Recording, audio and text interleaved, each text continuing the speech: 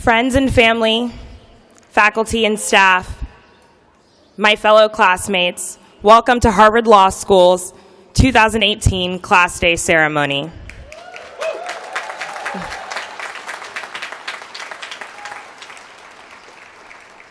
My name is Nimat Lawal, and it's truly an honor to welcome you today on behalf of my fellow class marshals, Marilyn, Robb, Tetyana, Payosova, Alejandra, Huerta, Jimmy McEntee, and Cameron Pritchett. Today, on the eve of our graduation, we have so many reasons to celebrate.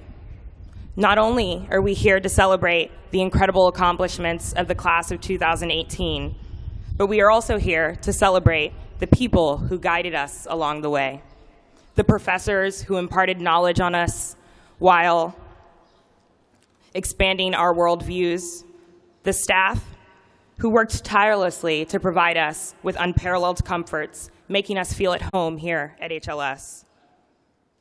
Our friends, family, and loved ones who cared for us in moments of weakness and rejoiced with us in moments of joy. Without these invaluable people, we would not be here today. Please join me in thanking them. Oh, no.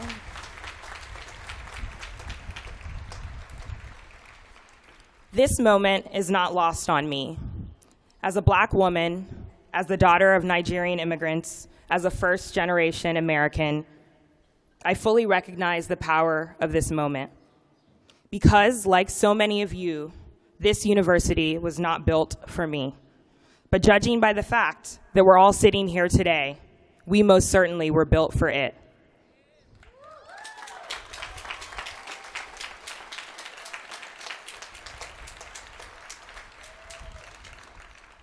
Although we may have had our doubts, a little voice inside our heads telling us that we were not good enough, smart enough, capable enough, a voice telling us that we did not belong here. The fact that we are here today is proof that we have always been more than enough. And hopefully, as more diverse students begin to fill these halls, those who come after us may feel the weight of imposter syndrome far less.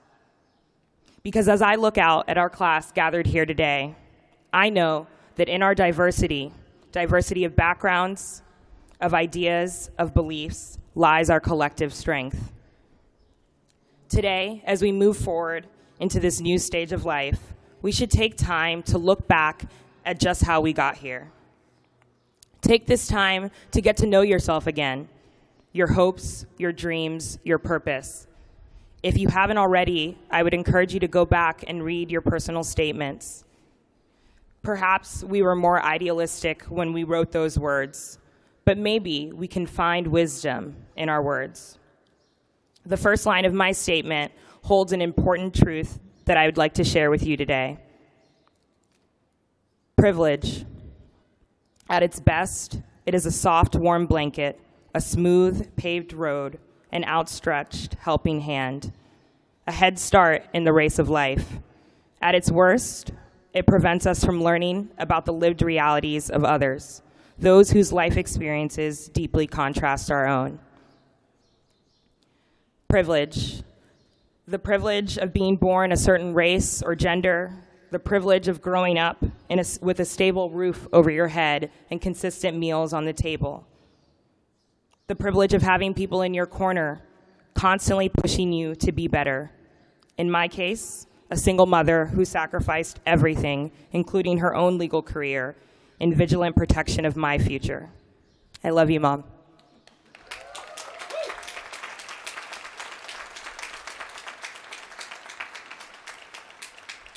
Now, I do not mean to suggest that all privileges are equal. They are not.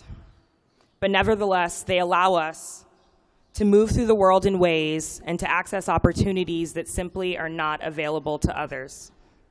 As soon-to-be graduates of Harvard Law School, we have been blessed with immense privilege, and we cannot take that lightly. Wielding power only matters insofar as we use it to work towards justice. And we have witnessed what happens when those in power ignore that responsibility.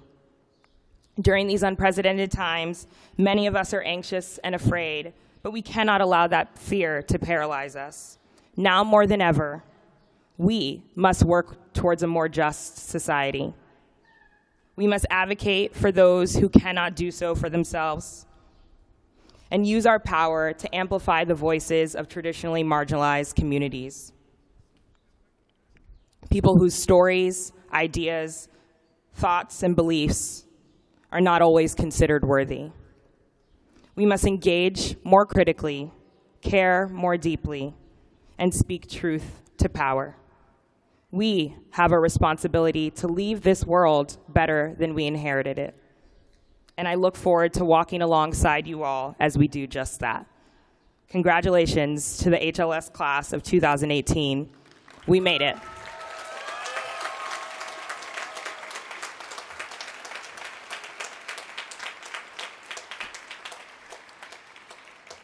Today, I also have the pleasure of introducing the Dean of Harvard Law School, John Manning.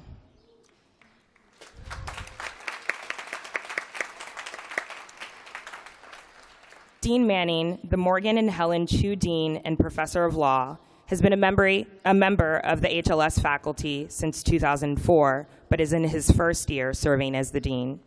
Prior to entering teaching, Dean Manning served as an assistant to the Solicitor General in the U.S. Department of Justice, an associate in the D.C. office of Gibson, Dunn, and Crutcher, and an attorney advisor in the Office of Legal Counsel in the U.S. Department of Justice. He also served as a law clerk to the Honorable Antonin Scalia of the Supreme Court of the United States and to the Honorable Robert H. Bork of the U.S. Court of Appeals for the D.C. Circuit. Dean Manning is a graduate of both Harvard Law School and Harvard College. Without further ado, please join me in welcoming Dean John Manning.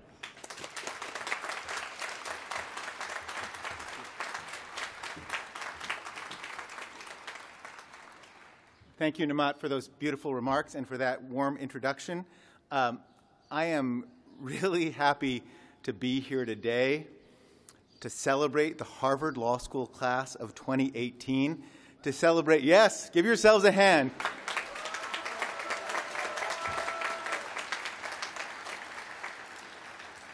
We're here to celebrate all that you've accomplished individually and collectively, and to recognize today's honorees for all that they've contributed.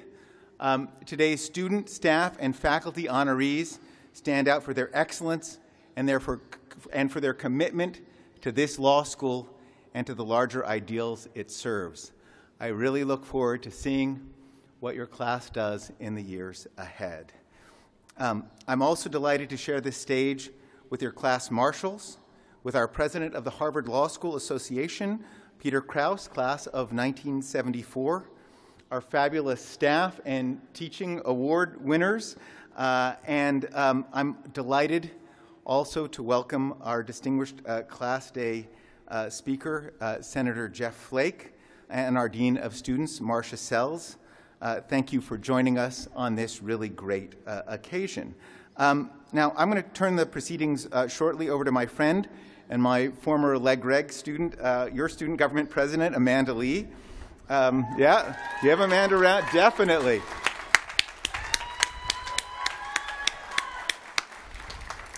But before I do, I can't let the moment pass without acknowledging what a terrific class you are. You're the first class of our third century. You are lively and energetic and committed. You've written countless papers and notes and blog posts and briefs and reports. You've respectfully discussed and debated the hardest questions of the day. You've established important new organizations and companies.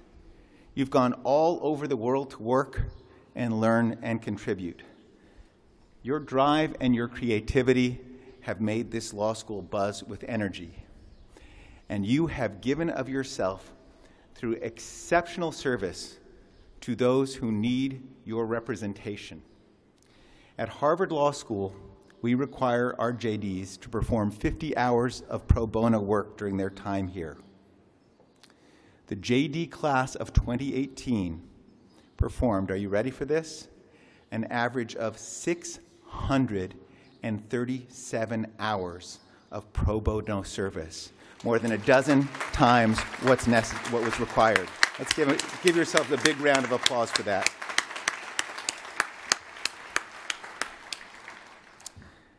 Ten of our graduates performed more than 2,000 hours of pro bono work.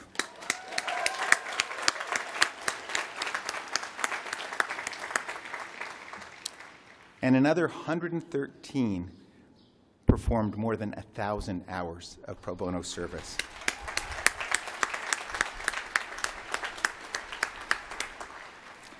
All right, you ready for this?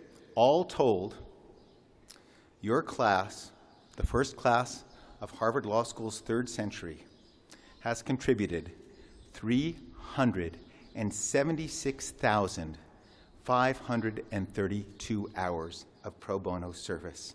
That is a record. Congratulations. Let's give this class a big hand.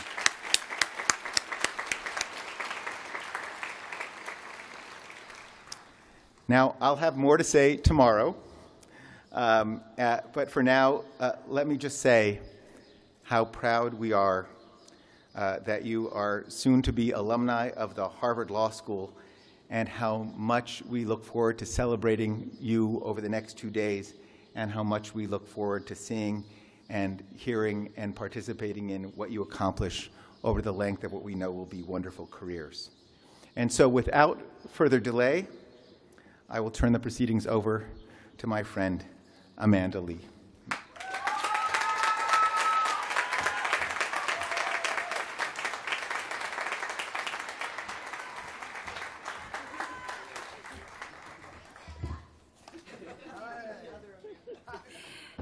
Good afternoon, class of 2018.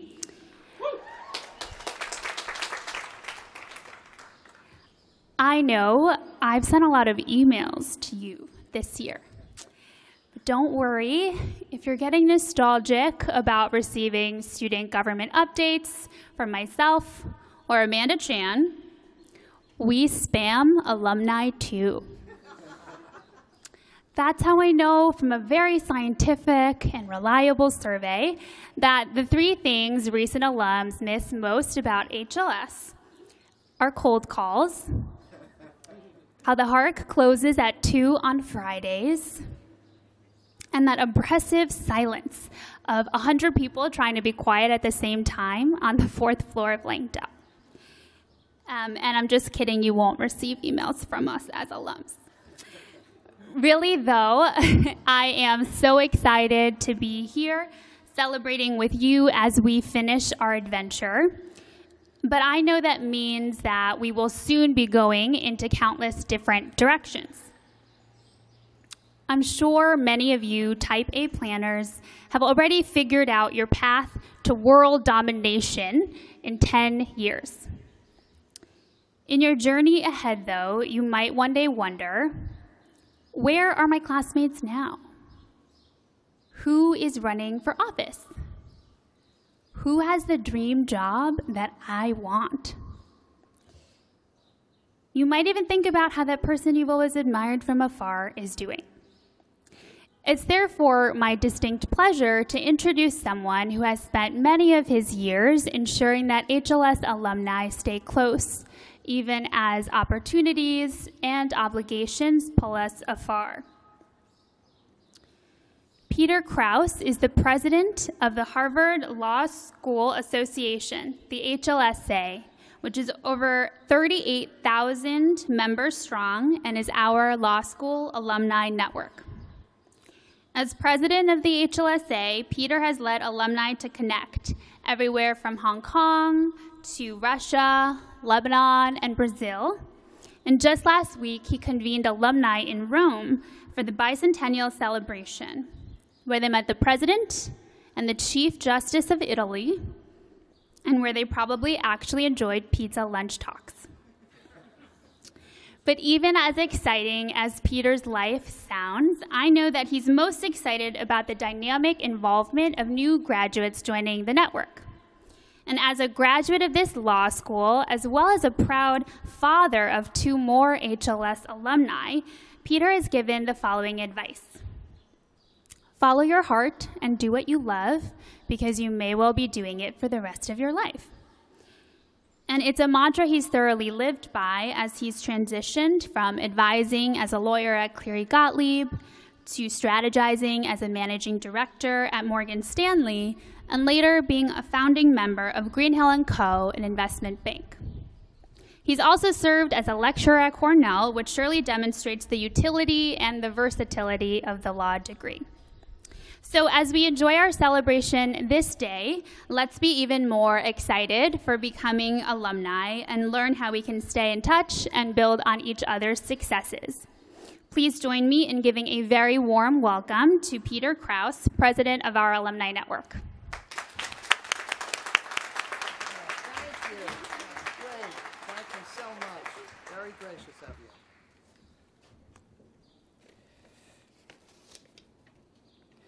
Well, thank you, Amanda, and congratulations on being the Harvard Law School Student Government President. It's a great honor. Good afternoon.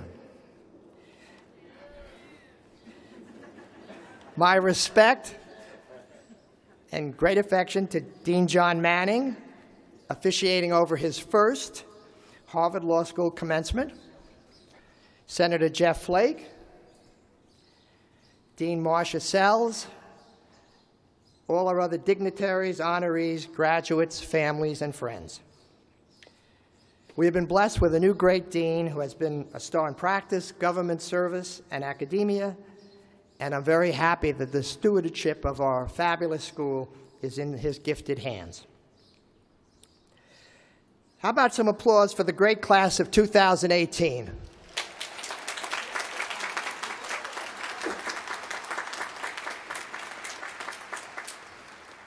Now, I'm going to reverse it now. Would all graduates, anyone getting a degree tomorrow, please stand up? Just graduates. Okay. Hold on, hold on. Okay, graduates. Now I'm telling the graduates, listen, I want the graduates to applaud their family, friends, and teachers who made this day possible for them, whether present or not. In your lives, thank those loved ones.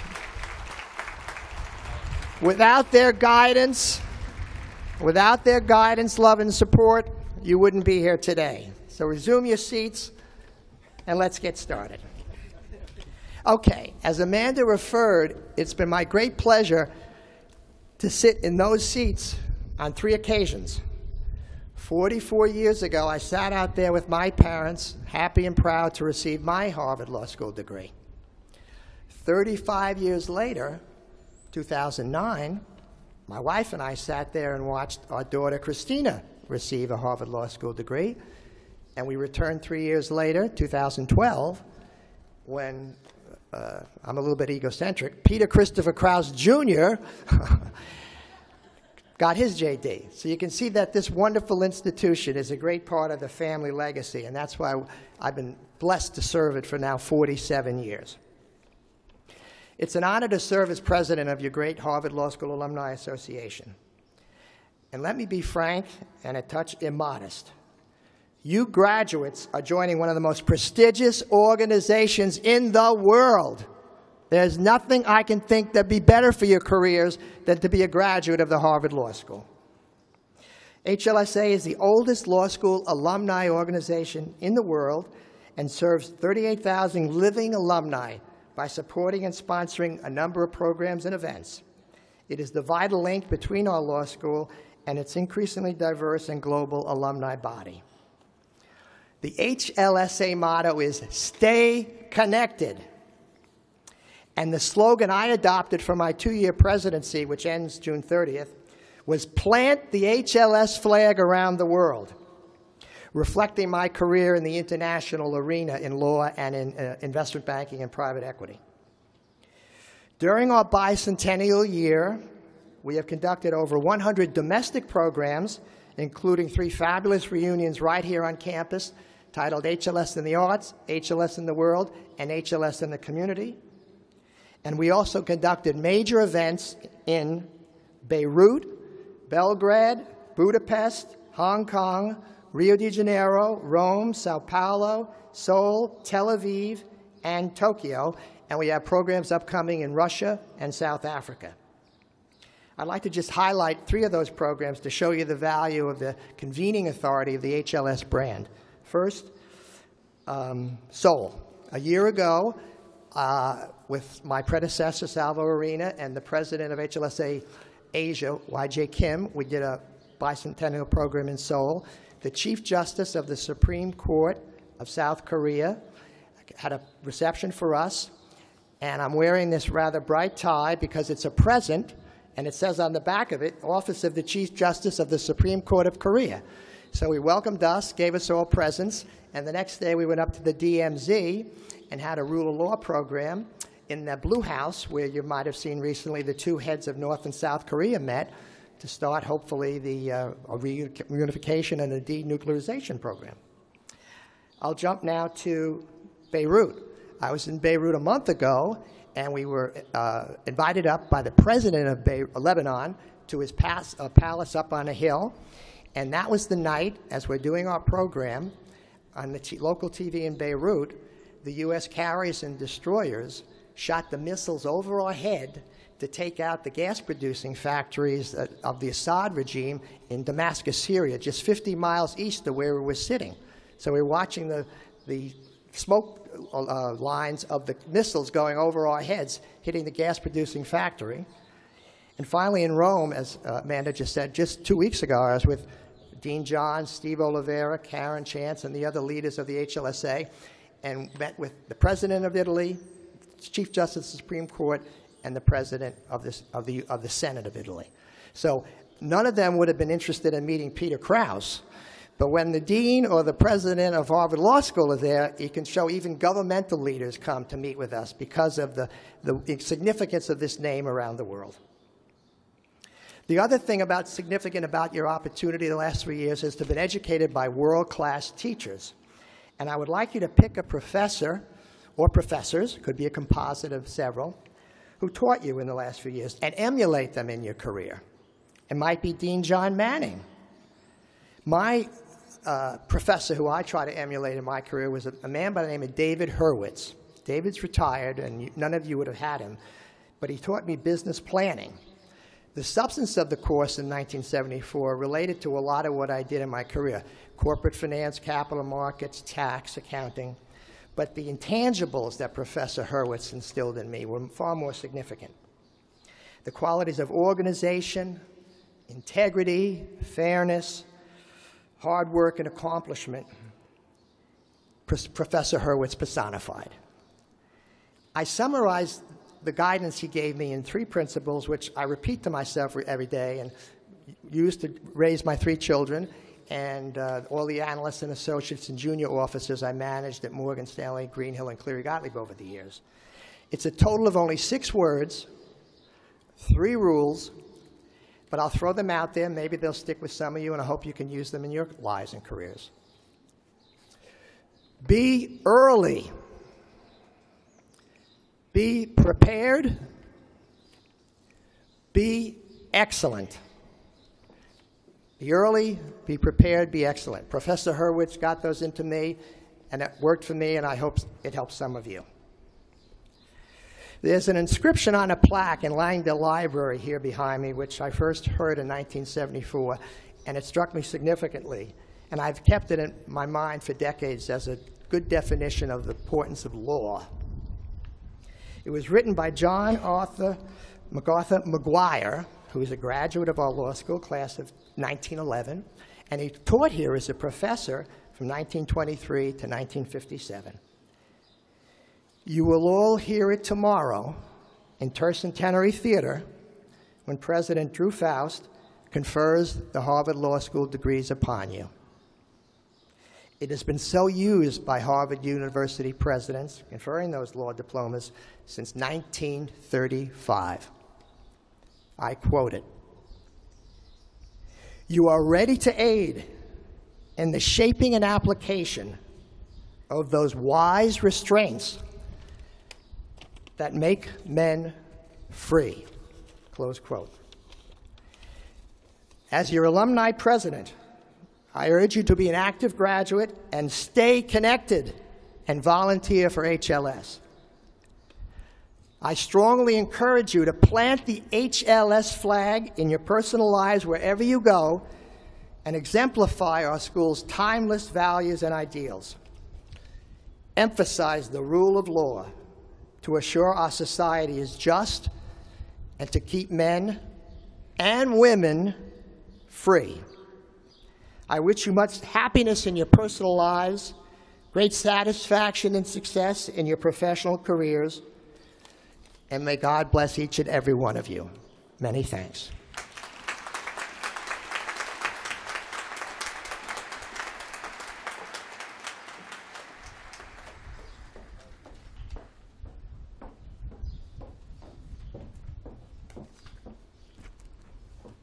Hi, everyone. I'm Amanda Chan, and it's been an honor to serve you all this year as your Student Government Vice President.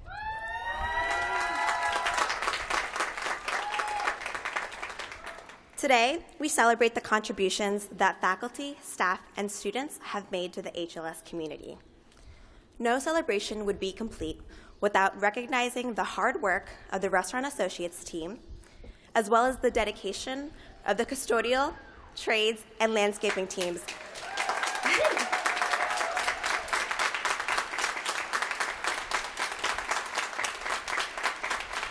Led by Marcus Gallagher, John Amato, Tony Cabuccio, and Joe Ribeiro. These individuals are with us every step of the journey, from Admitted Students Weekend to Class Day to future alumni reunions. In particular, I hope you join me today in thanking Tony for 17 years of dedicated service,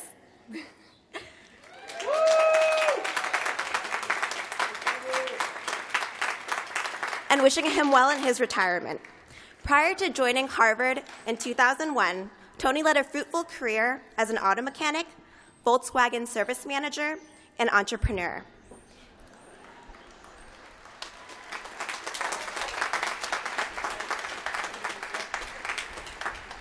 He is the wizard behind the curtain of many campus productions, including today, and he spent the past weekend, as he has in previous years, staying overnight on campus to oversee commencement preparations. On behalf of the class of 2018, thank you, Tony, and thank you to the rest of our amazing support staff for making every day on this campus possible. It's been such a pleasure to share this experience at HLS with you all.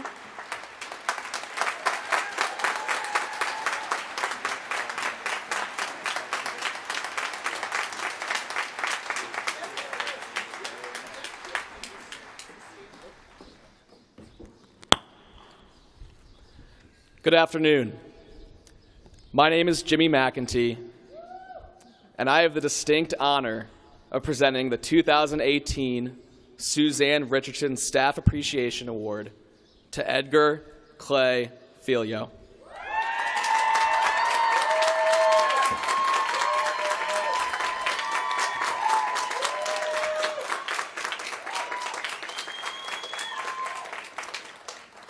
The award is given each year to a member of the staff who demonstrates commitment to the student experience and concern for students' lives and work at the law school. There is no one more deserving of this award than Mr. Kley Filho.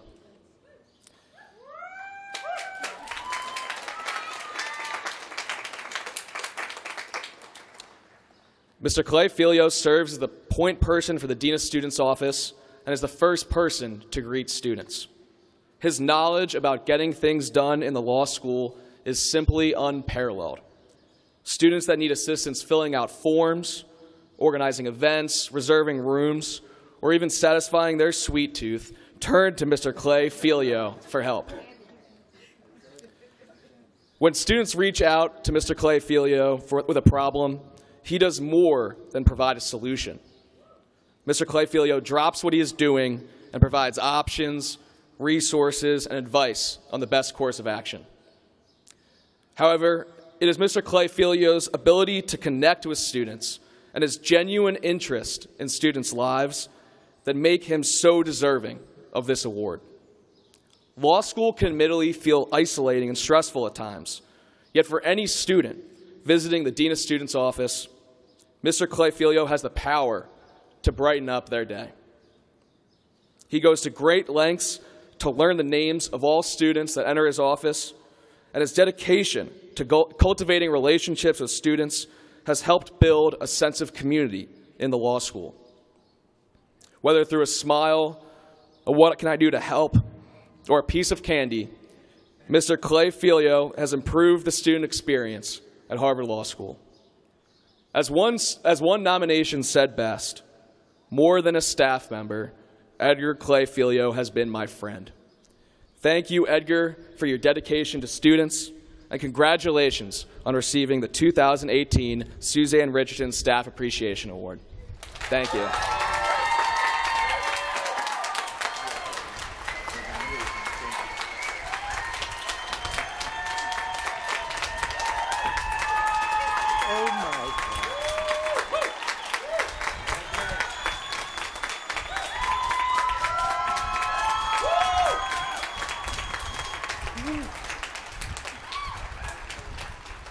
As if I was not nervous enough to be here.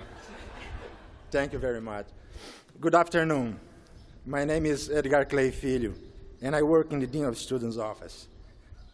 I'm freaking out here on this stage right now, just so you know, just reminding you. First, I need to thank all the students who nominated me for this award, JDs, SJDs, and LL.Ms. You have made me happy beyond what you can imagine. Thank you.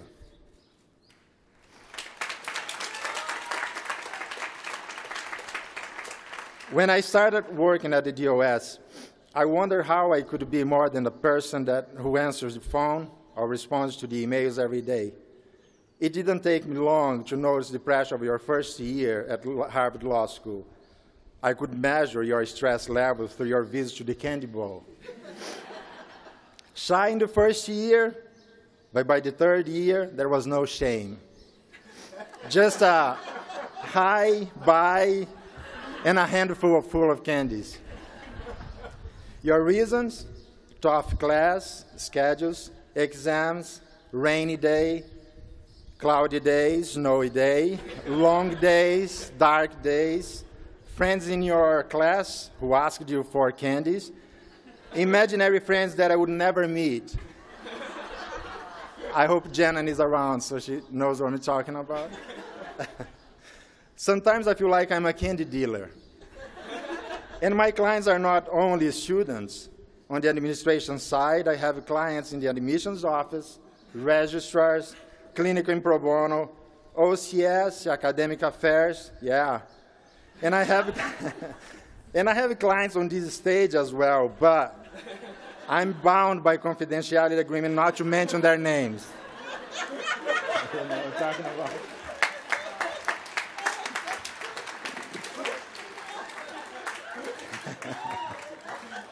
I need to say that to be able to do the work that I do, I have an amazing group of co-workers at DOS who always stop what they are doing to help me when our students come asking for information. This includes themselves, who trust my judgment and allows me to schedule meetings after hours if necessary. And depending on what is needed, our help also comes from the custodians, FMO, grounds, or from the registrar's office, graduate program, facilities, and so forth. On a personal level, I remember what my mom taught me since I was a kid. Actually, my mom and my family is watching from Brazil, Cuiabá, right now. Oi, mãe, e todo mundo no Brasil, beijão. My mom used to say that with hard work and kindness, I would always find an open door wherever I went. And I have followed her advice since then. In 2003, I was hired to work for the Harvard Landscape Group, and I heard about the Harvard Bridge program where I could take English classes during my work shift. I would go to class in my work clothes after cutting grass, raking leaves, or shoveling snow all day.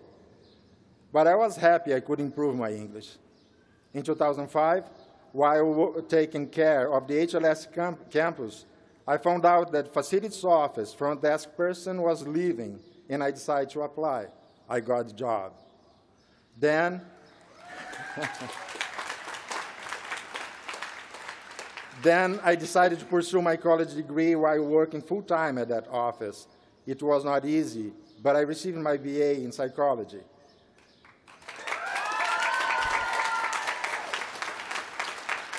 Then in 2014, there was an open position at DOS, and I told Jeff McEntee that I would love to work there if they thought I could be a good fit.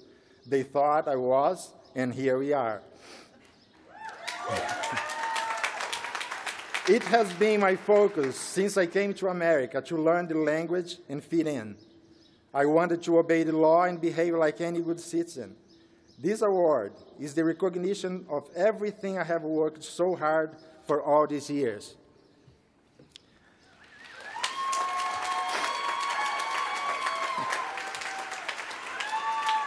And I would not have done so well all these years without the love and support of Brian, my husband, my best friend, and who has been by my side for the past 13 years. Thank you, baby.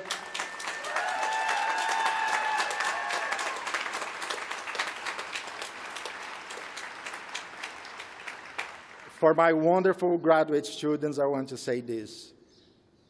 I am very lucky to work in a place that respects me for who I am. I am a gay man, I am a spiritist, I am a person of color, and I am an immigrant.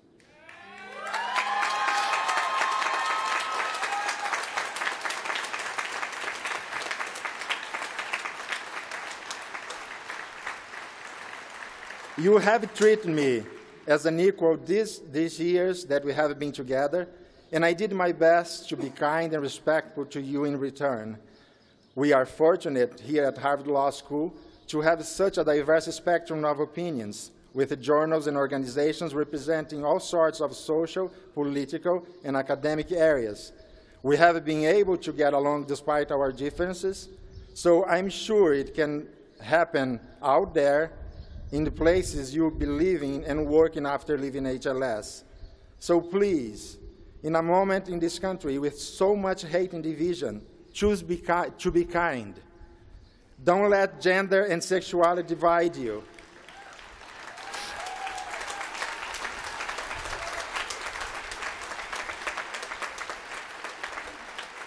Don't let religion influence your decisions if law says the contrary. Don't let race overshadow what you have learned here. And don't turn your back on the history of this country, that this country has, of welcoming people like me from all over the world.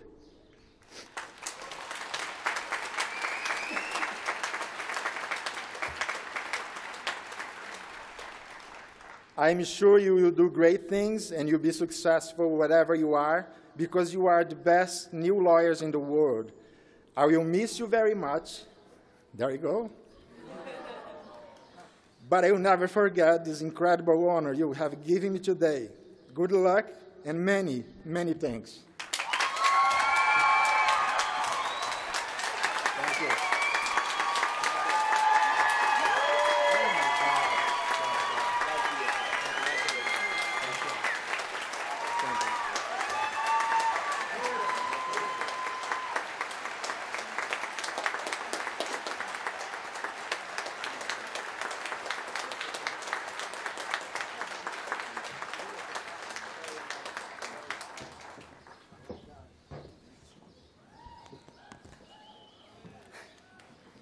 Good afternoon, everyone.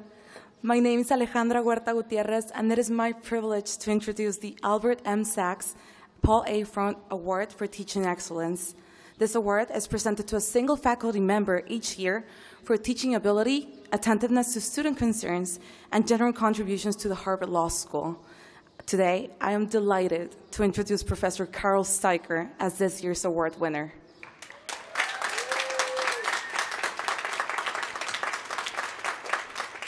Since day one at Harvard Law School, we are faced with choices.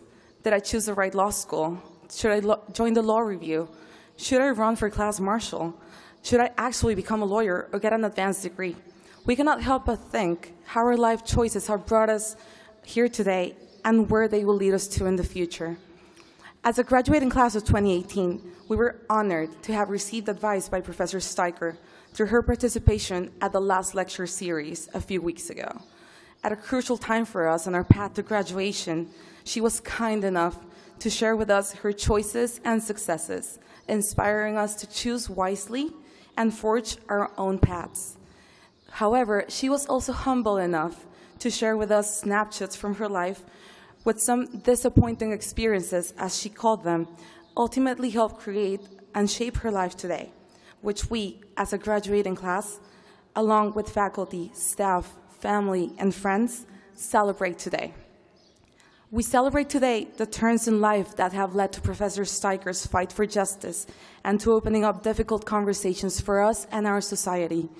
As the Henry J. Friendly Professor of Law and Faculty Co-Director of the Criminal Justice Policy Program at HLS, Professor Steiker has shown an unparalleled commitment to criminal justice and to the humanization of the criminal justice system. Professor Steiker has also been a strong advocate for defending those that have been disadvantaged by the system.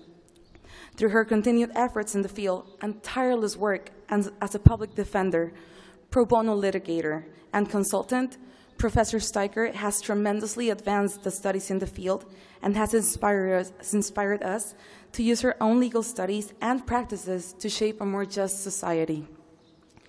Not only is Professor Steiker a leading voice in the field, but she's also an exceptional scholar.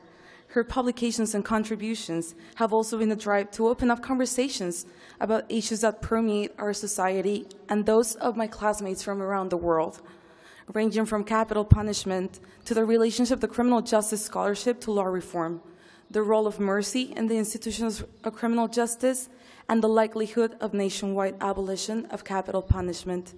Her most recent book, Courting Death, the Supreme Court and Capital Punishment, co-authored with her brother Jordan Steiker of the University of Texas School of Law, published by Harvard University Press in November 2016, won the 2017 Robert W. Hamilton Book Award at the University of Texas. Congratulations, Professor Steiker.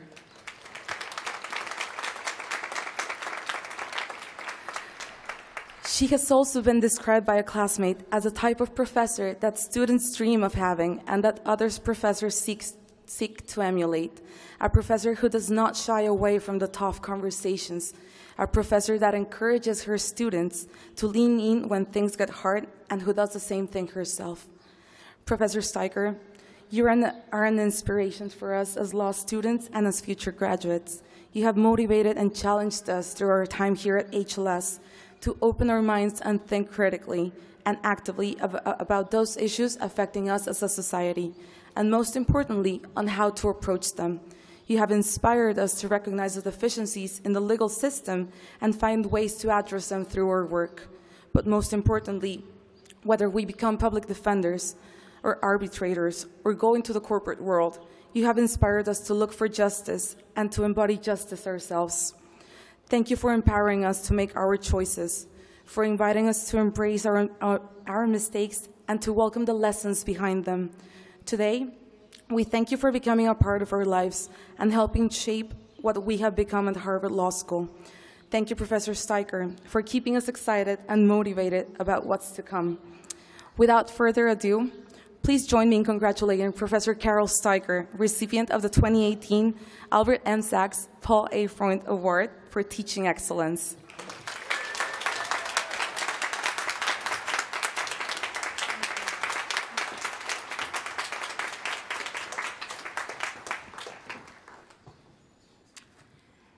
Thank you, Alejandra, and thank you, class of 2018. I am deeply honored to receive this award from you. It's especially well-timed because the day after graduation, I will head back to Harvard Yard to attend my 35th college reunion. And I've been thinking about and remembering fondly my own education at Harvard College and at Harvard Law School. My professors meant a lot to me then, but even more over the years. As with many things, I don't think I fully appreciated my years as a student while they were happening, even though I mostly enjoyed them at the time. I am thrilled to think that I may have done my own small part to pay that debt forward. For most of you, this graduation will mark the end of your student days. No, bar review doesn't count. And I'm sure that it's bittersweet to close the door on this era of your life. Many exciting new opportunities and experiences lie ahead of you, but the intensity, camaraderie, and sense of discovery of student life are unique. You too will likely appreciate it more as time goes on. But here's the good news. Some of the best parts of HLS you get to take with you. Not just the knowledge that you've gained and the skills that you've acquired, and not just the friends that you've made who will accompany you and celebrate with you the career and personal milestones that lie ahead, promotions, weddings, children, and yes, reunions. There's more. There are two additional aspects of life at HLS that I urge you to nourish along with your skills and your friendships, and to keep alive in your professional and personal lives. These are two things that I didn't even know I missed until I came back to teach at HLS after working as a lawyer for 6 years after my own graduation.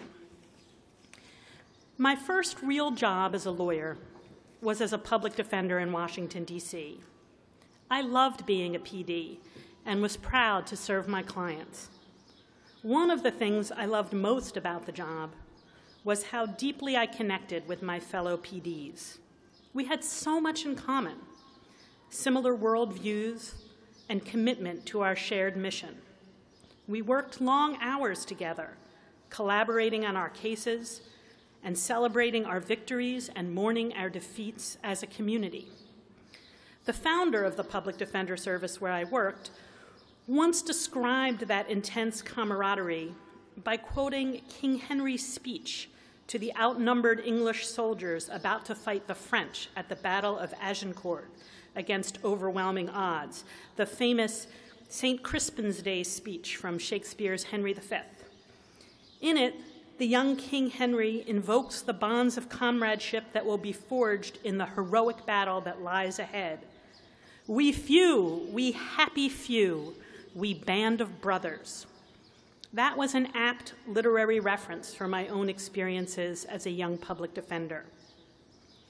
But after this experience of shared commitment to zealous advocacy, I returned here to HLS to teach and rediscovered the two precious things that I hadn't fully noticed or fully appreciated during my student years.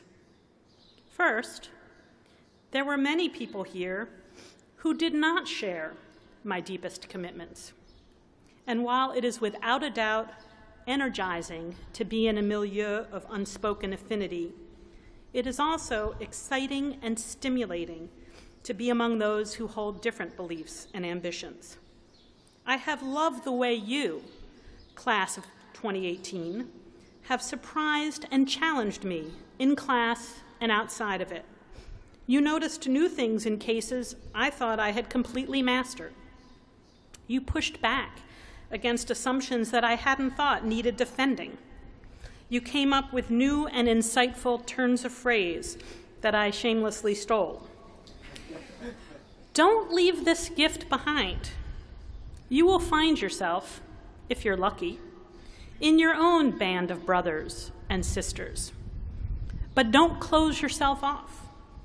Make new friends or keep old ones who see the world differently from you. Don't dismiss at family events those relatives who hold what you might think are benighted points of view. Yes, I'm talking about some of the parents, grandparents, siblings, and others sitting right beside you today. Follow news media from other perspectives. One of my law school classmates once commented that practicing law makes you sharp by making you narrow. Resist. Your practice may specialize, but you can take the gift of breadth and diversity of views with you, though you will need to work at it and resist the easy comfort of the welcome embrace of your comrades in thought.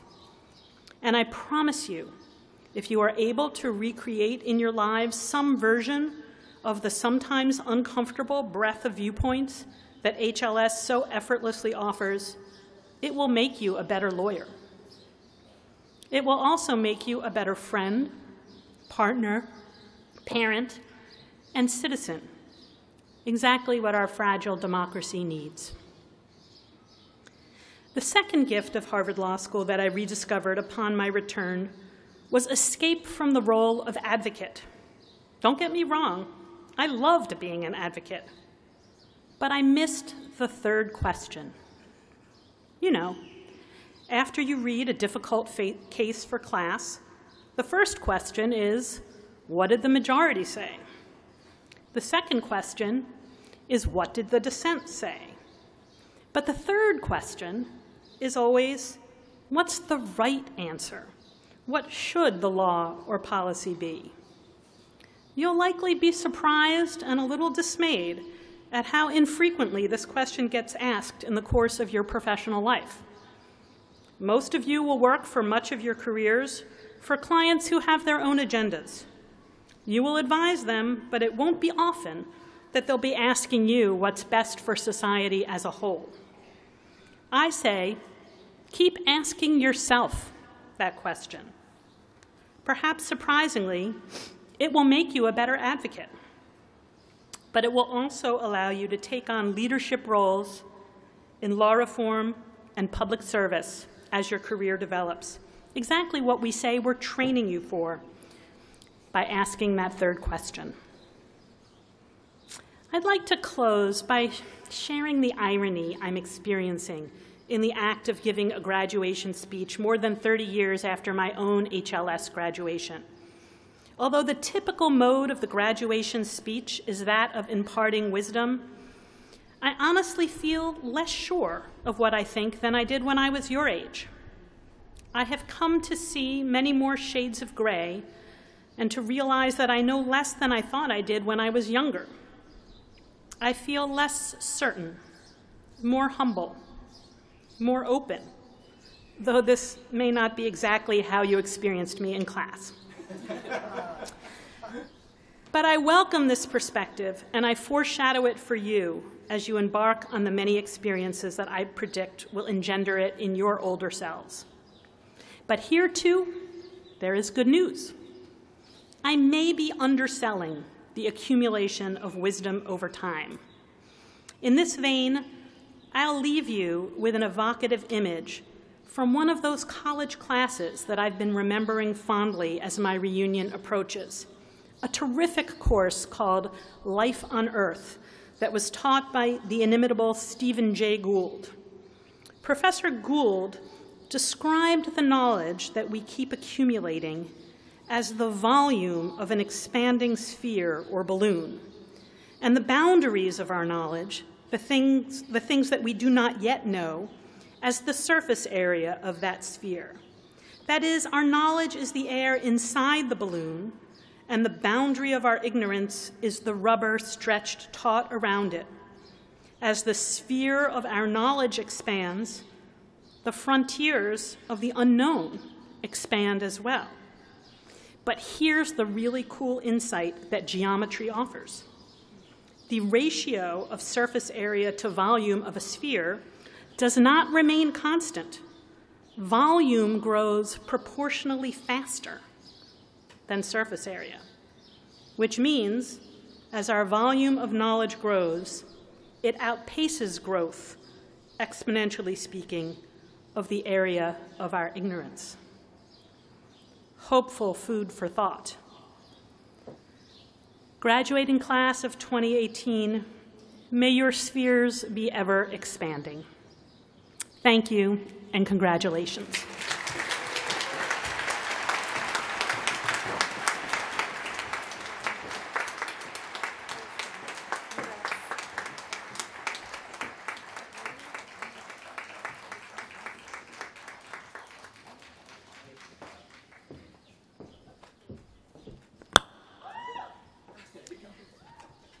Dear class of 2018, family, friends, dear faculty and staff, good afternoon. My name is Tetyana Payosova, and as a class marshal of the graduating class of 2018, I have the privilege to introduce Dean Marcia Lynn Salz, who will announce the student awards. But before we proceed with the official awards, I would like to mention those people without whom I believe these awards would not have been possible, and each of whom, in fact, deserves their own special award. Our partners, family, friends, who helped us become who we are, who supported our most ambitious ideas, among others applying to Harvard, and continue to encourage us to dream big and to be our better selves. Our professors and HLS staff, who not only guided us through the uncharted waters of law and the HLS student life, but also became our mentors and helped us implement our formidable academic and professional endeavors. Finally, our classmates, and now our true friends who shared with us the joys and challenges of pursuing a Harvard law degree. They not only helped us stay sane after endless hours spent in the Langdell Library, but also challenged us to rise higher, to do better, and inspired us. Please join me in thanking them.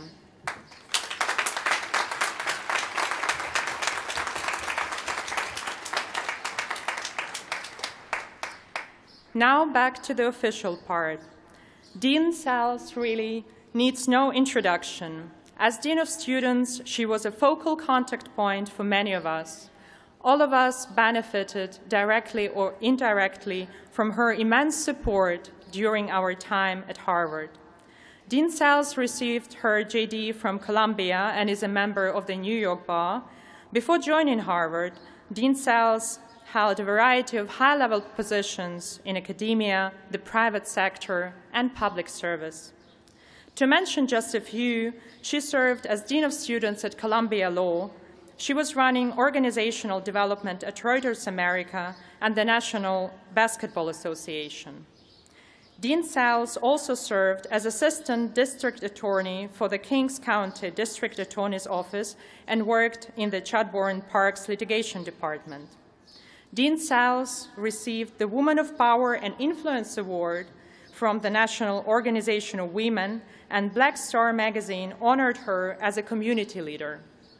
My favorite part of the Dean Salz bio, though, is that before joining college, she was an avid ballet dancer of the Cincinnati Ballet Company and eventually of the Dance Theater of Harlem. With all these accomplishments, but foremost because of her passion and her devotion to whatever she does, be it ballet or law, Dean Salz is a true role model and a source of inspiration for many of us. Without further ado, please join me in welcoming Dean Salz.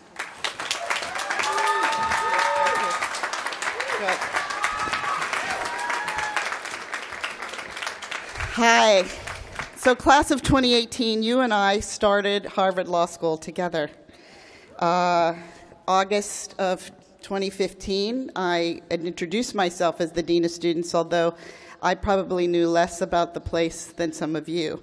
But I am so glad to have been part of the journey for the JDs and also to have had this experience each year of meeting new LL.Ms over these last 3 years. So I'm really excited about announcing these awards for each of you. So without further ado, we'll start. The Andrew L. Kaufman Pro Bono Service Award. The Andrew L. Kaufman Pro Bono Service Award is granted each year to honor Professor Andrew Kaufman, who has been instrumental in creating and supporting the pro bono service program at HLS. The award is given to JD students in the graduating class who exemplify the pro bono public spirit and extraordinary commitment to improving and delivering high-quality volunteer legal services to disadvantaged communities. Selection is based on service to law-related public service projects or organizations. the quality of the work performed, and the impact of the work on the community. I'm delighted to announce that there are 3 2018 Kaufman Award winners. I know that we may not have 2, but I do ask that those who are here please stand. Edith Sangaway and Tabitha Page Cohen and Anne-Marie Manhart.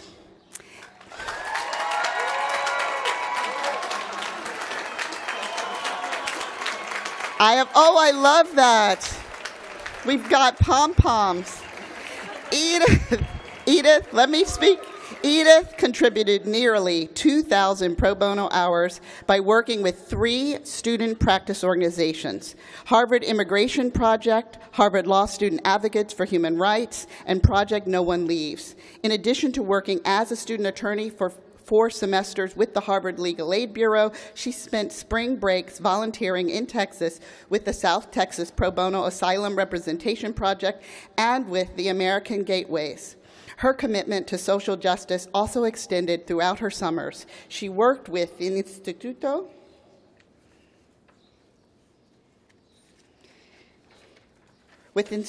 para la Migración in la Migración in Mexico City and with the Bronx Defender's Office. Edith consistently tackled case challenges.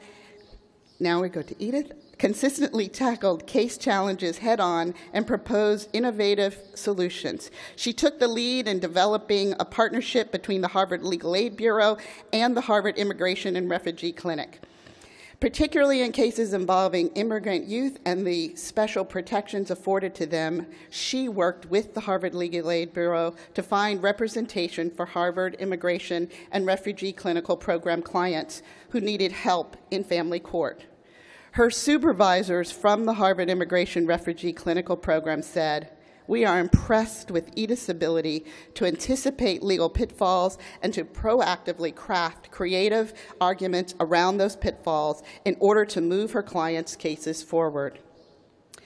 Tabitha and Anne-Marie won the Andrew L. Kaufman Pro Bono Service Award as a team for their commitment to serving the cause of prisoners in Massachusetts, especially those who are disabled or elderly. Tabitha and Anne-Marie both participated in the Harvard Prison Legal Assistance Project and the Criminal Justice Institute. At the Harvard Prison Legal Assistance Project, they spent hundreds of pro bono hours as co-executive directors, managing a multitude of daily internal governance and programming issues. Throughout their time, they demonstrated tireless effort and dedication to advocating for the needs of prisoners by conducting investigations, counseling, and interviewing clients, and presenting compelling arguments in hearings. Their supervisor, John Fitzpatrick, said, "These prisoners have unique challenges and are largely ignored, and Anne-Marie's unsung heroics have helped dozens of these prisoners who otherwise would not have had a voice in this system." In a precedent-setting case for an elderly disabled parole client, Tabitha argued before the Massachusetts Supreme Judicial Court, whose ruling extended the Americans with Disabilities Act to mentally and physically disabled prisoners seeking parole. As a result of the case, the state must now help parolees get support systems in place in the community. The case is now quoted by other disability rights groups seeking to vindicate the rights of these particularly marginalized prisoners. While at HLS,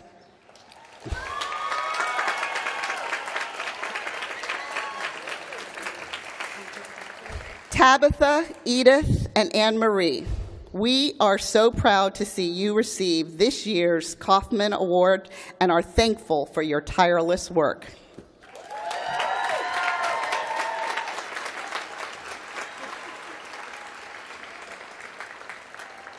The William J. Stuntz Award. 7 years ago, we lost a beloved colleague, mentor, and friend, William Stuntz, a renowned scholar of criminal justice who died after a long battle with cancer. Bill was a recipient of the Freund Teaching Award in 2004. In his honor, the law school established the William J. Stuntz Award to recognize the graduating student who, in his or her time at Harvard Law School, has demonstrated an exemplary commitment to justice, respect for human dignity, and compassion. I'm delighted also that members of Bill's family are here with us today. Mrs. Ruth Stuntz Smith, her husband and the Honorable Herman J. Smith, retired Massachusetts Superior Court judge, and son Andrew Stuntz. Please thank them for coming.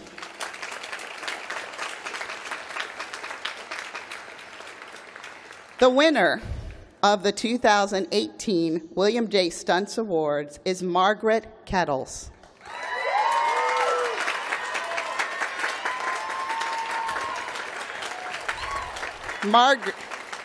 Margaret, throughout your time at Harvard Law School, you have consistently demonstrated a tireless commitment to helping those in the greater Boston community navigate the justice system and access their legal rights. You have been an active and dedicated member of numerous student practice organizations and clinics on campus, including the Harvard Legal Aid Bureau, Harvard Defenders, and the Tenant Advocacy Program. In these organizations, you have performed more than 2,000 hours of pro bono work, helping countless individuals stay in their homes, stay out of jail, obtain protection from abusers, reclaim stolen wages, obtain benefits, obtain damages, and stay in the United States. As executive director of the Harvard Legal Aid Bureau, you kept the nation's oldest student legal services office and the second largest provider of legal aid in Greater Boston running on a day-to-day basis.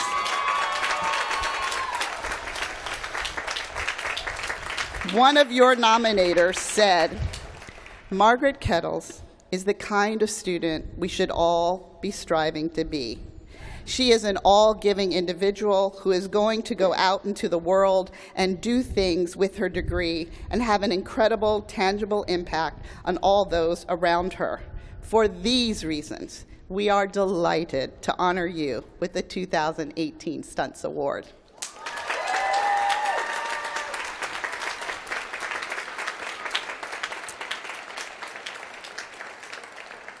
Our next award honors the late Professor David Westfall, who taught at the law school for more than 50 years until his death in 2006.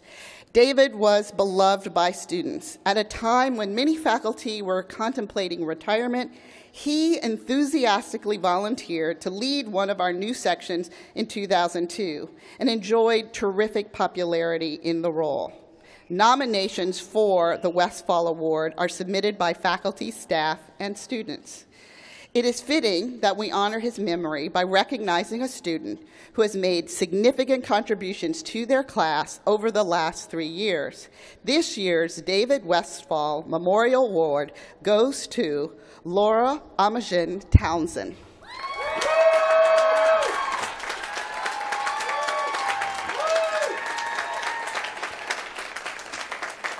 Laura, your classmates as a whole seem very indebted to you. Your nominators quite clearly see you as their community leader. One commented, Laura was a true leader of the social committee as a 1L, planning events and exerting a lot of efforts to ensure that everyone in our section felt comfortable being with each other. Another said, Laura is one of the few people who has kept in touch with as many Section 5 students as possible.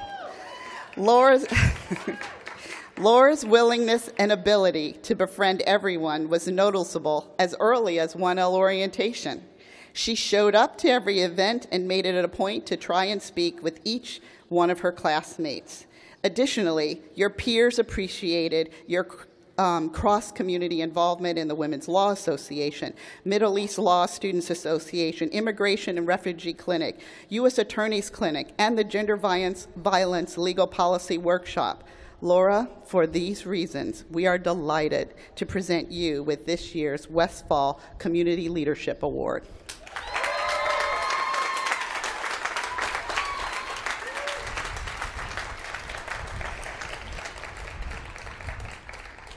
The Rickheimer Prize is awarded annually to a graduating student in recognition of exceptional citizenship within the law school community.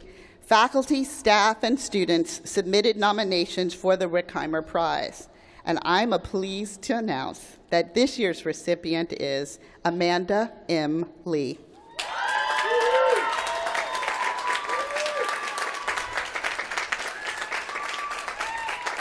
Amanda, your nominators collectively highlighted your dedication to solving problems, promoting inclusivity, and advocating on behalf of the entire HLS community. Through your involvement in student government, the Women's Law Association, Asian Pacific American Law Students Association, the Tenant Advocacy Project, and more, you have demonstrated your immense commitment to making HLS a better place.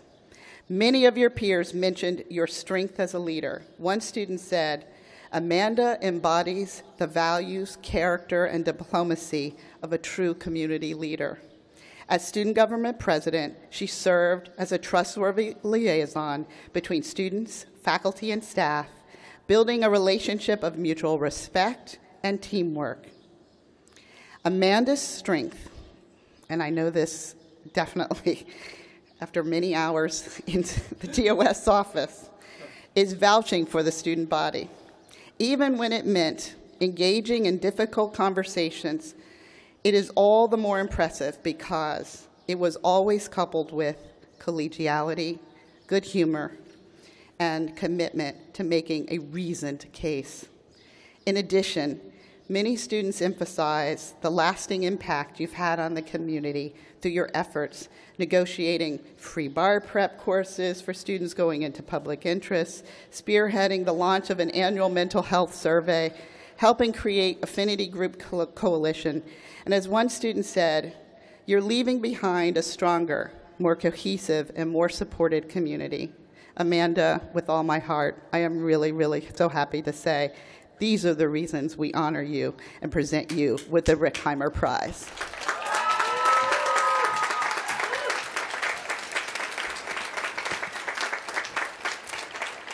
And now, to honor a number of students who also have been serving this community. Next, we present the Dean's Award for Community Leadership. Students receiving this award have enriched our community in a myriad of ways through academic excellence, public service, creative vision. Nominations for the Dean's Awards were submitted by faculty, staff, and students. I will ask that each of the awardees stand and remain standing until I've read all the names. And unlike Dean Manning, who likes to have everybody applaud all the time, I am going to ask that you hold applause so that we can give huge, rousing applause for everyone. So, the recipients of the Dean's Awards for Community Leadership are Miriam Ansari, Pauline D. Arnold, Sarah Holland Bucco, Amanda Hai-Pui Chan, Amir Adeline Farhadi, Nadia Laura Ferjud, Amy Feinberg, Charles William Fletcher III, Pavni Garg, Alejandra Huerta Gutierrez, Harung Michael Zhang, Yami Ken, Stephen A. Knight, Nimat N. Lawal, James Joseph McEntee Jr., Melissa Merhat Mikal, Heinrich Nemschek, Tetyana Payosova, Darshna Pashkara, Cameron Joseph Edward Pritchett, Marilyn Gabrielle Robb, Charlotte Robinson, Raj Salhutra, Susan E. Schlossberg, Julian Spear Chief Morris, Samantha Spearman, Ernesto Thomas Velasquez, Amame Umana, Amy Elizabeth Voles, Harako Yamamoto. Thank you. thank you all for your service.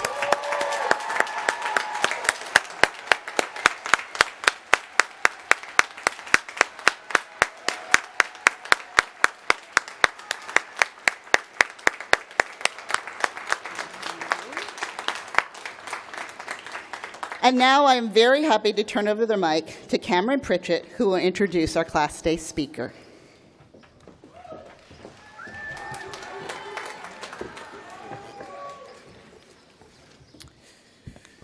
Good afternoon, everyone. My name is Cameron Pritchett, and thank you again for joining us for the 2018 Class Day ceremony.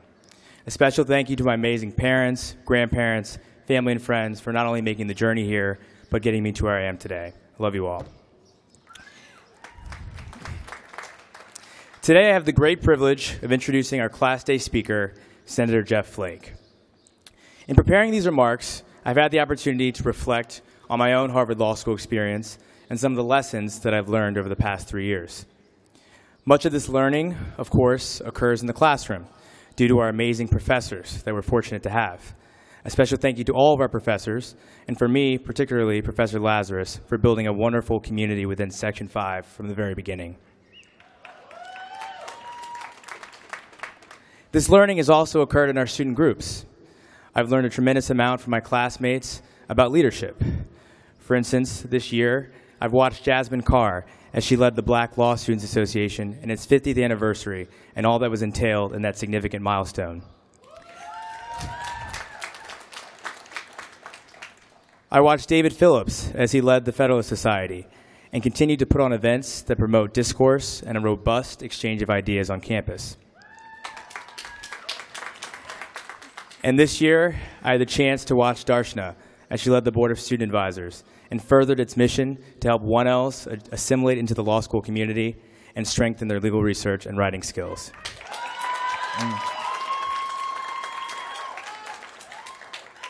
Our students spend countless hours putting on programming events, meeting with prospective students, and building community throughout the law school. I'm grateful to have met such passionate people, and I look forward to having these friendships that I know will be lifelong. One of the things I've enjoyed most is that HLS is a place that cultivates intellectual curiosity. As soon as I walked onto campus, I quickly realized that a cursory understanding of an issue would not suffice. I can recall an early discussion during orientation with some of my classmates in Section 5 at Cambridge Common.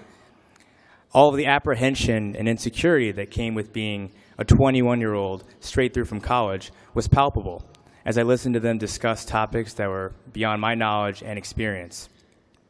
I decided to leverage my undergraduate business education and slyly change the topic to something that was more in my wheelhouse. I executed the move brilliantly and shifted the conversation to a safe topic, college sports, only to quickly realize that I knew nothing about that topic either. There are plenty of smart people everywhere, but it's been a pleasure to be constantly surrounded by people who are not only intelligent and thoughtful, but are also dedicated to continuing to learn on a daily basis. Something else deeply embedded in the culture at HLS is the importance of service. Our faculty have served the country in a number of ways. From Professor Jack Goldsmith, leading the Office of Legal Counsel, Samantha Power, serving as representative to the United Nations, and Mark Wu, conducting research on international development and economics affairs for the World Trade Organization. Our faculty includes former judges, executive branch officials, and even a 2016 presidential candidate. We've been immensely privileged to study under not only gifted lecturers, but also individuals who have leveraged the Harvard Law School platform to make an impact on many other individuals throughout the country. And this mentality extends to our classmates as well. Our very own Adrian Perkins is currently running to be mayor of his hometown in Shreveport, Louisiana. Gareth Rhodes is running to be representative for New York's 19th Congressional District.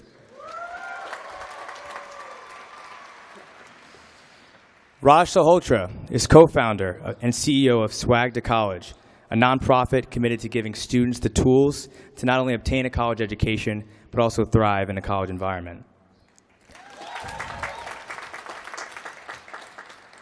And finally, after graduation, Steve Soley is headed to Nashville, Brianna Hexam to Korea, and Johnny Stormo to Germany to serve in our military's JAG program.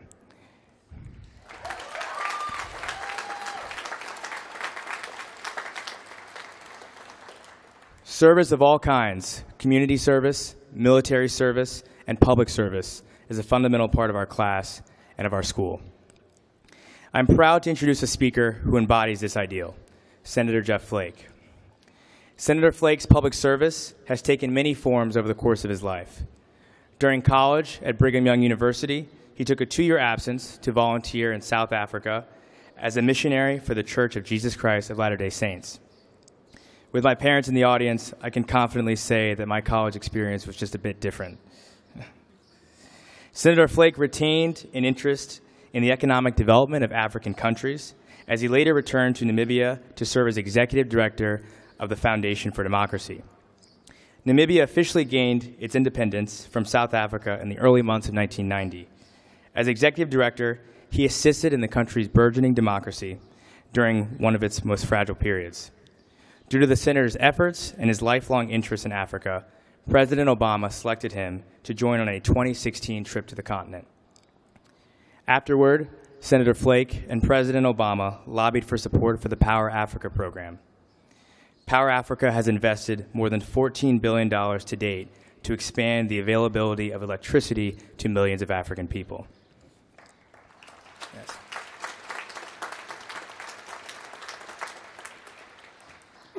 Given his commitment to public service, it is no surprise that Senator Flake would eventually seek elected office.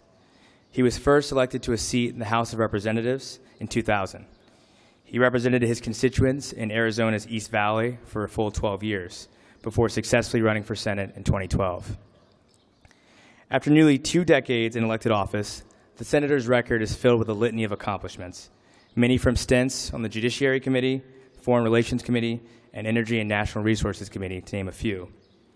But rather than reading off his legislative accomplishments, I want to identify a few areas where he has demonstrated something else that I've learned at Harvard Law School: the importance of voicing dissent when it is most difficult. For instance, in 2010, then Congressman Flake was one of only a handful of Republicans to vote in favor of repealing the discriminatory policy known as Don't Ask, Don't Tell. The senator's willingness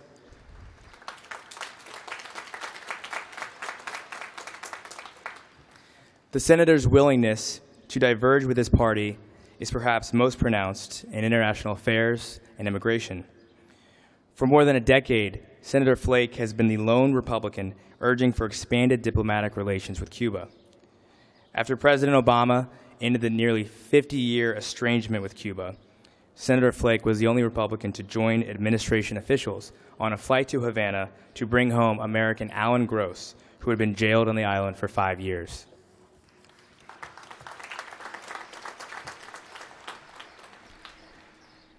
Senator Flake is known by his colleagues for his sincere desire for bipartisan work.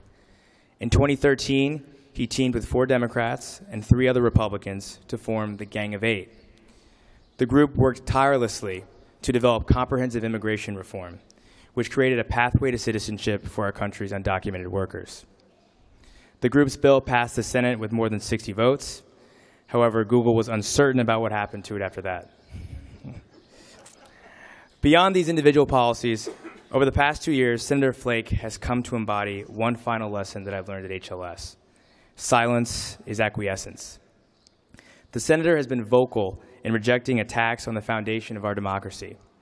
He has done so despite having to break with his party at times, disagree with many of his constituents, and draw the social media ire of one cantankerous individual in particular.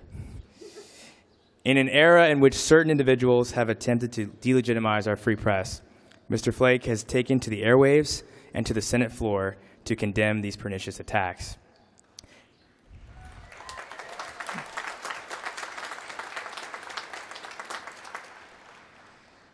As Senator Flake once stated, "The free press is the despot's enemy, which makes the free press the guardian of democracy."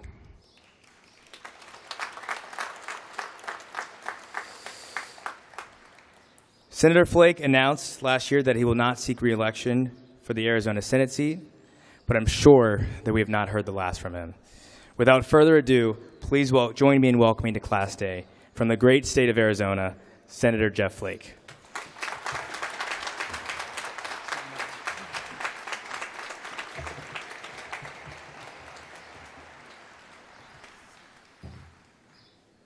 Thank you so much.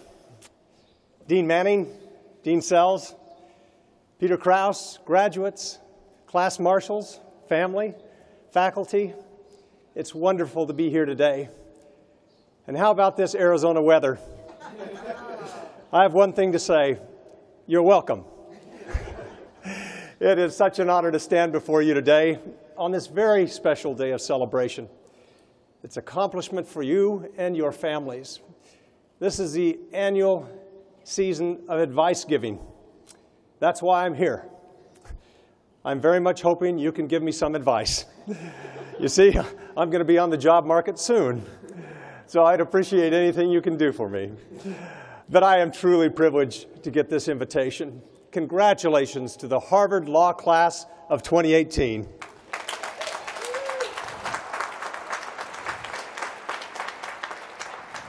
Now, to be here in this place that has produced so many of our nation's leaders and our finest legal minds is deeply humbling. An institution that gave the world Oliver Wendell Holmes, a majority of the Supreme Court, and not only Barack, but Michelle Obama, too.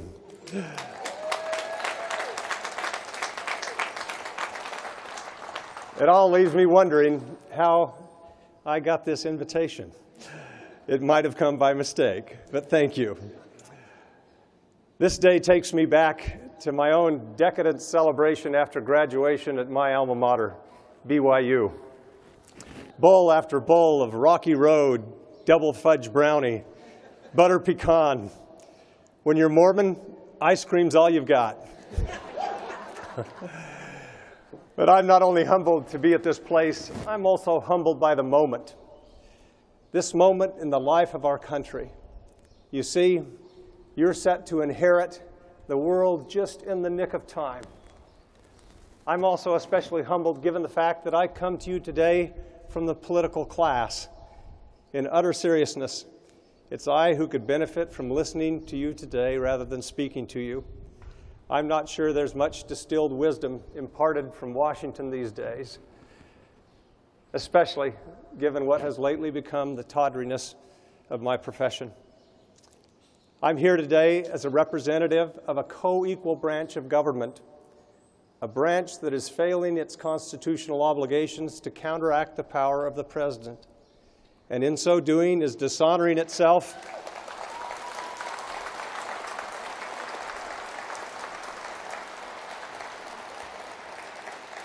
at a critical moment in the life of our nation. And so, with humility, let me suggest that perhaps it's best to consider what I have to say today as a cautionary tale about the rule of law and its fragility, about our democratic norms and how hard-fought and how vulnerable they are, about the independence of our system of justice, and how critically important it is to safeguard it from malign actors who would casually destroy that independence for their own purposes and without a thought for the consequences. About the crucial predicate for all these cherished American values, truth, empirical, objective truth.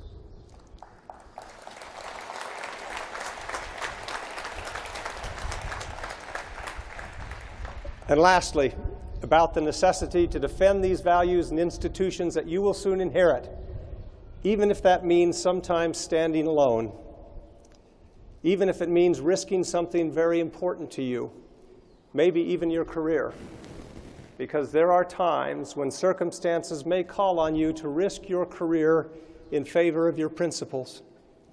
But you and your country will be better for it. You can go elsewhere for a job, but you cannot go elsewhere for a soul.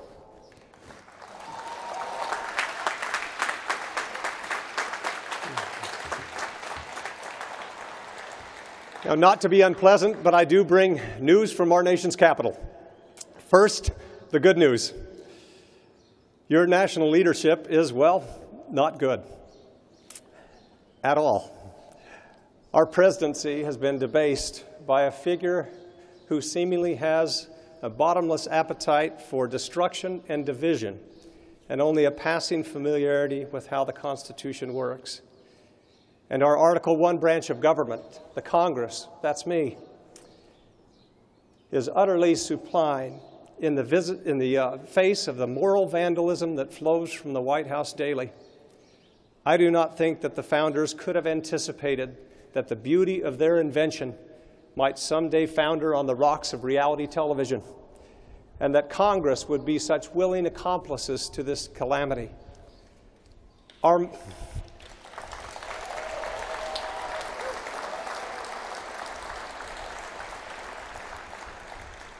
most ardent enemies doing their worst, and they are doing their worst, couldn't hurt us more than we are hurting ourselves. Now you might reasonably ask, where's the good news in that? Well, simply put, we may have hit bottom. And that's also the bad news. In a rare convergence, the good news and the bad news are the same. Our leadership is not good, but it probably can't get much worse. This is it, if you've been wondering what the bottom looks like. This is what it looks like when you stress test all of the institutions that undergird our constitutional democracy at the same time. You could say that we are witnesses to history, and if it were possible to divorce ourselves from the obvious tragedy of this debacle, I suppose it might even be interesting. The same way some diseases are interesting to medical researchers. But this is an experience that we could and should have avoided. Getting to this state of distress did not naturally occur. Rather, it was thoroughly man-made. This disease of our polity is far too serious not to be recognized for what it is. The damage it threatens to do to our vital organs is far too great for us to carry on as if all is well. All is not well. We have a sickness of the spirit. To complete the medical metaphor, you might say that we're now in critical condition. How did we arrive at such a moment of great peril, wherein the President of the United States publicly threatens, on Fox and Friends, historians will note, to interfere in the administration of justice, and seems to think that the office confers on him the ability to decide who and what gets investigated and who and what does not? And just this week, the President, offering an outlandish rationale, ordered an investigation into the investigation of the Russian attack on our electoral process. Not to defend the country against future attacks, mind you, but to defend himself. Obviously, ordering investigations is not a legitimate use of presidential power. I pick this egregious example of recent presidential conduct not because it is rare in terms of the president's body of work, but because it so perfectly represents what we have tragically grown accustomed to in the past year and a half. Who would have thought that we would ever see encouragement coming from the White House for chants at rallies calling for the jailing of a defeated political opponent? When you don't even know what the limits of presidential power are, you might not even care when you're abusing that power. How did this happen to us? And what might we learn from it? How did we get swept up in this global resurgence of the authoritarian impulse, which has democracies teetering on the brink, strongmen placing themselves above the law, and in our own country, a leader who reveres some of the most loathsome enemies of democracy in our time? Have we really grown tired of democracy? Are we watching its passing? Cheered on by the America First crowd, even as we cast aside global institutions that have fostered freedom and peace for more than a half-century. For just a moment, let us marvel at the miracle that is the rule of law. We have seldom been moved to pause for such an appreciation, as we've been busy taking it for granted and assuming its inviolability, like gravity. But unlike Newton's laws, the rule of law was neither innate nor inevitable. What goes up must come down is a piece of cake compared to curbing the impulses of man and asking free people to abide norms and rules that form a country and foster civilization. It took centuries of war and sacrifice and social upheaval and more war and great civil rights struggles to establish the foundational notion that no one is either above the law or unworthy of the protections afforded by a robust legal system. A system that took us from feudal civility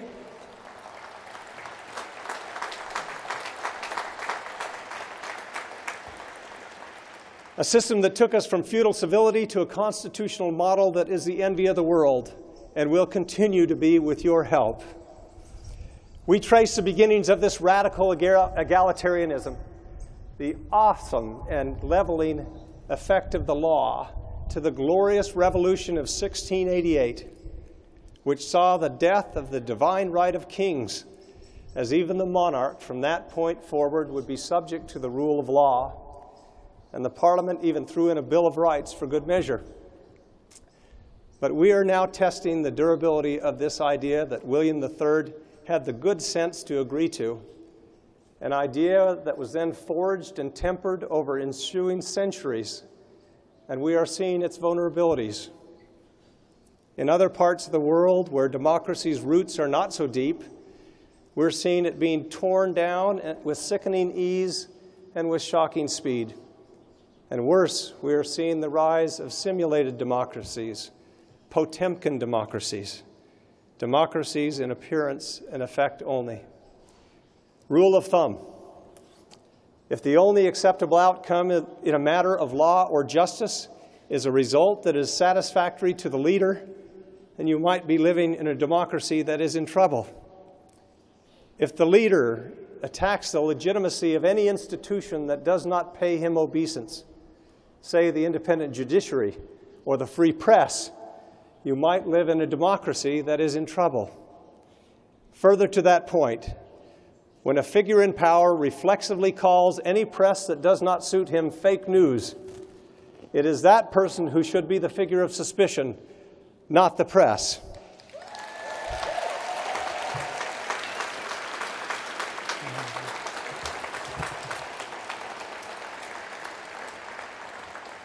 It will be the work of your generation to make sure that this degradation of democracy does not continue, to see that our current flirtation with lawlessness and authoritarianism does not become a heritable trait passed on from this presidency. The rule of law is an elemental value, a value that preceded and gave rise to our Constitution. It is not an ideology subject to the pendulum swings of politics, or something to be given a thumbs up or a thumbs down during a call to your favorite morning show. It is the basis of our system of self-government. America without the rule of law is no longer America. I am a conservative Republican, a throwback to the days when those words actually meant something, before the collapse of our politics into the rank tribalism that we currently endure. My sounding this alarm against a government that was elected under a Republican banner and that calls itself conservative makes me no less Republican or conservative. And opposing the president and much of what he stands for is not an act of apostasy. It is, rather, an act of fidelity.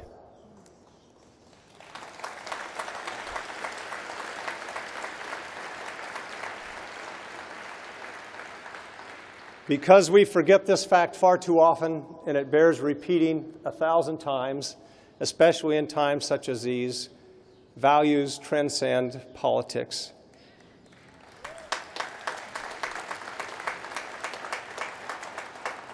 Now, as a conservative Republican, I dare say that my idea of government may differ from the beliefs of many of you here. I will be thoroughly presumptuous and assume that in terms of policy prescriptions, we disagree on much. Call me crazy. But I have long believed that the only lasting solutions to the problems before us must involve both sides. Lawmaking should never be an exercise in revenge because vengeful people are myopic, self-interested, and not fit to lead. I believe that our government should include people who believe as I do, just as I believe it should include people who believe as my friend Tim Kaine does, or my friend Cory Booker does.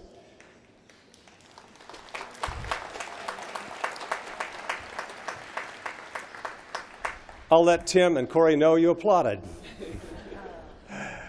The greatness of our system is that it is designed to be difficult.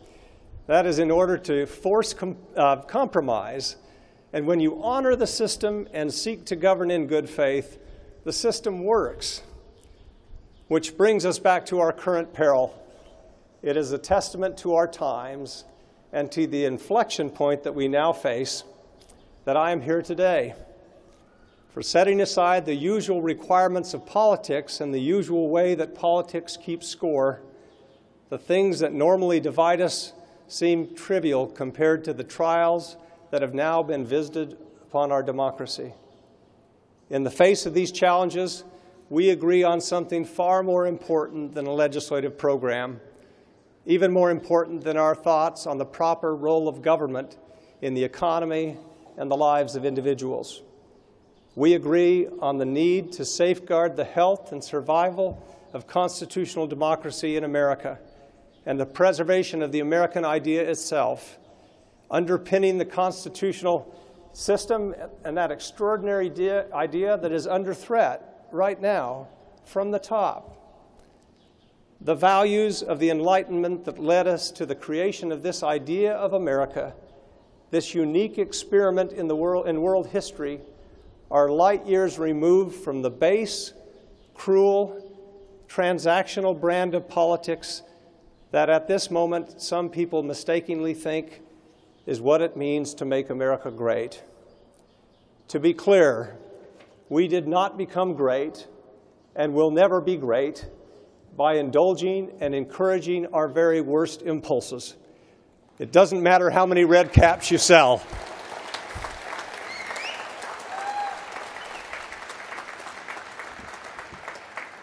The historian John Meacham, in his splendid new book, The Soul of America, reassures us that history shows that we are frequently vulnerable to fear, bitterness, and strife.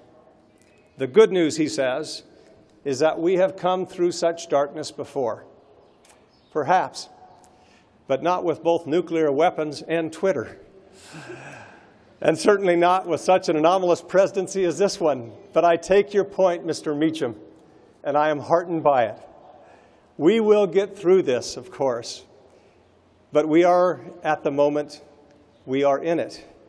And we must face it squarely, because too much is at stake for us to turn away, to leave it to others to defend the things that we hold most dear. A culminating event such as the election of our current president scrambles normal binary notions of politics, and I'm as disoriented as many of you here at this de-alignment that we're experiencing.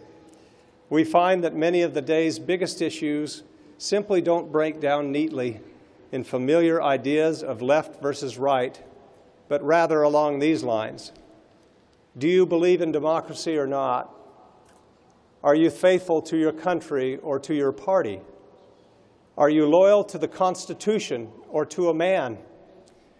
Do you reflexively ascribe the worst motives to your opponents, but somehow deny, excuse, or endorse every repulsive thing your compatriot does, says, or tweets?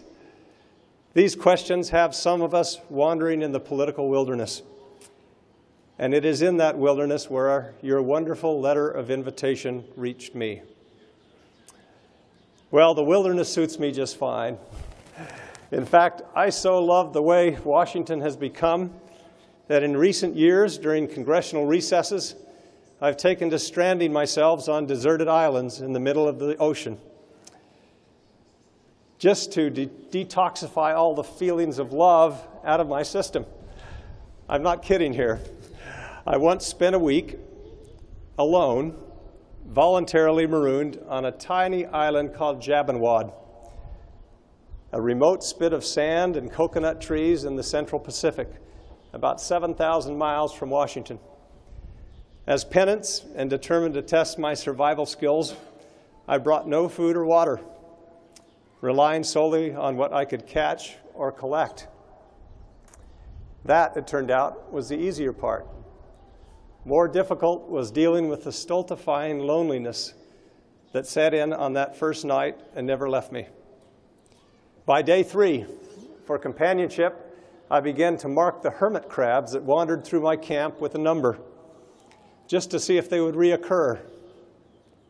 By the end of the week, I had 126 numbered friends. I still miss number 72. He rarely left my side after developing an addiction to coconut scraps. I was less fond of number 12, who pinched my big toe. Now, I wouldn't recommend such drastic measures to escape your own situation. But I hope that should you be presented with the choice, you too would eschew comfort and set out into the wilderness rather than compromise your conscience. From my cautionary tale to you today, I urge you to challenge all of your assumptions regularly. Recognize the good in your opponents. Apologize every now and then. Admit to mistakes. Forgive and ask for forgiveness. Listen more. Speak up more. Sometimes politics keeps us silent when we should speak. And if you find yourselves in a herd, crane your neck. Look back there. Check out your brand. Ask yourself if it really suits you. I can say from personal experience, it's never too late to leave the herd. When you peel off from the herd, your equilibrium returns. Food tastes better. You sleep very well. Your mind is your own again. You cease being captive to some bad impulses and even worse ideas. It can strain relationships, to be sure. It can leave you eating alone in the Senate dining room every now and then. But that's okay. To revise and extend a remark the President himself may recognize, you might say that I like people whose minds weren't captured. That one was for you, Senator McCain. We're all pulling for you.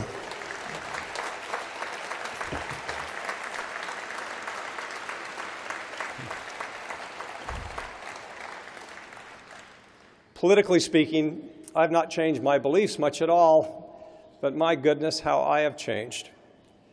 How can you live through these abnormal times and not be changed?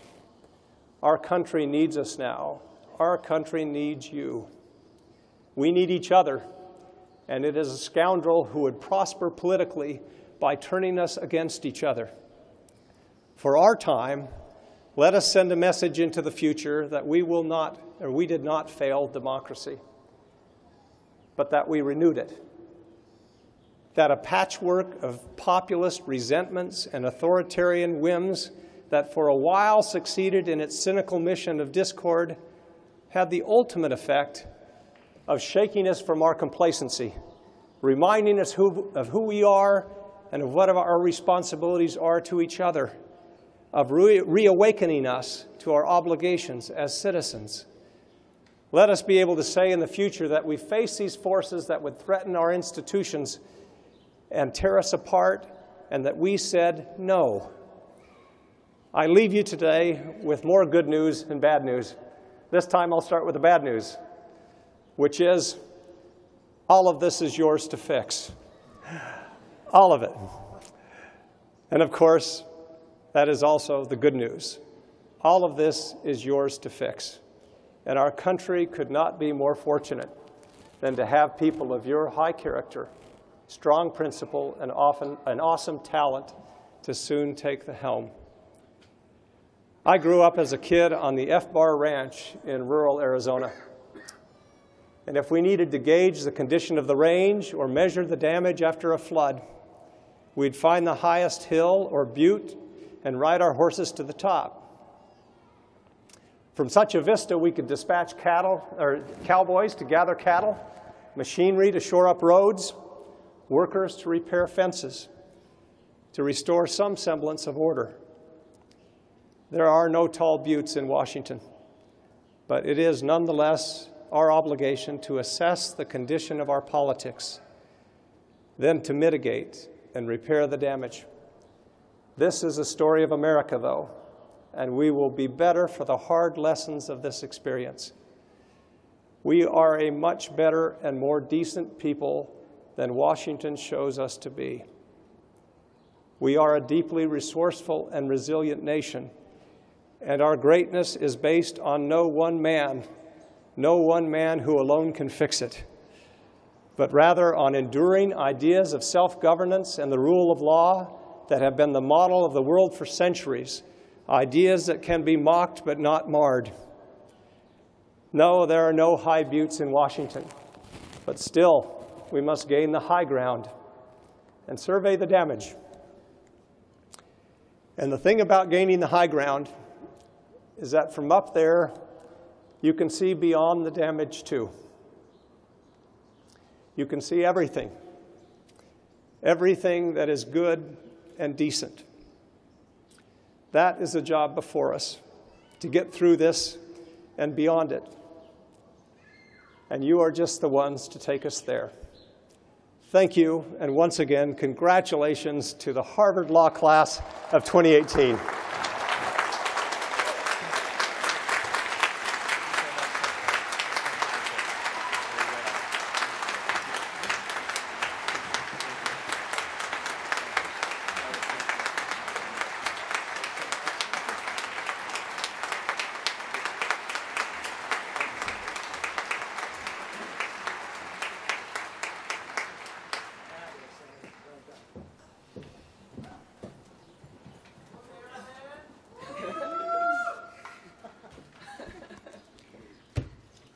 My name is Marilyn Gabriela Robb, and it is my privilege to wrap up this ceremony. At the conclusion of my remarks, we invite you to join us at the crossroads to celebrate the graduating class, as well as the friends, family, and support system that allowed us to be here. Then next time we come together as a law school, we will officially receive our Juris Doctor degrees, our degrees in the law. But what does that mean? As a community, we confronted this question during what was, for many of us, our first semester at HLS, when someone used black tape to deface the portraits of our black law professors. At a community meeting to discuss this racist act perpetrated in our own hallways, one of our classmates asked whether Harvard Law School is an armory or a place of enlightenment. In other words, is the point of law school just to give us tools to represent any client on any side of any controversy? Or alternatively, do our law degrees empower us to question? Whatever work we do, we will be affecting human lives. Our work in this field will have consequences, for better or for worse. Members of the class of 2018, to what ends will you give your talents? The choice is yours. We often hear lawyers described as risk-averse, and there is an aspect of this profession that discourages us from forging new paths. As law students, we're really good at studying what other people have done, what other people have thought. We learn and analyze and apply the ideas of others. We argue about how the ideas of others should be interpreted and applied, and that's largely the practice of law. The common law method teaches us to apply the rules of yesterday to the problems of today. But if Martin Luther King is right, that the arc of the moral universe bends towards justice, then tomorrow must be more just than today. And it is for us to reconsider the laws and conventions of yesterday. So let us not confuse what is established with what is right.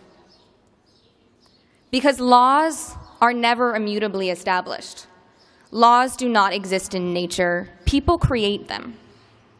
everything about the law was thought up by people. People no smarter, no more thoughtful, no wiser than the members of this class. Members of the class of 2018, how will you shape the law? Again, the choice is yours. When we leave here, we will work in law firms, in government, in Fortune 500 companies, on international tribunals. We will be judges, politicians, public defenders, educators. The members of this graduating class will influence the making of foreign constitutions, the balance of power in our criminal justice system, CNN ratings.